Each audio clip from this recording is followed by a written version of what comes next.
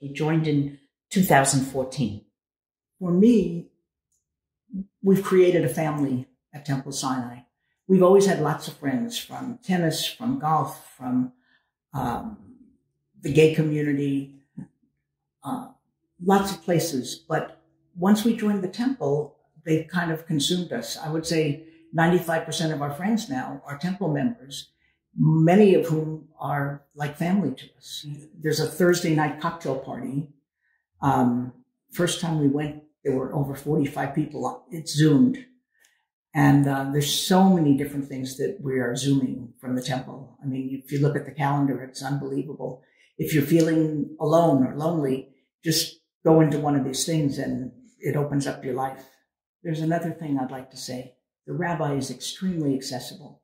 He's at the Oneg Shabbat. He's walking around. Anybody can go up to him and have a conversation with him.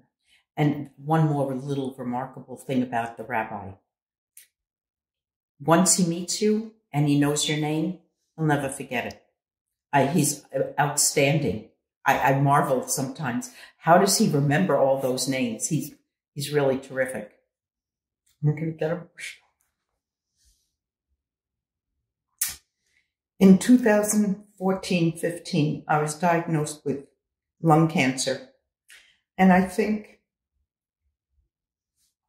one of the most memorable things was how the congregation, of our friends, and especially Rabbi, kind of embraced me.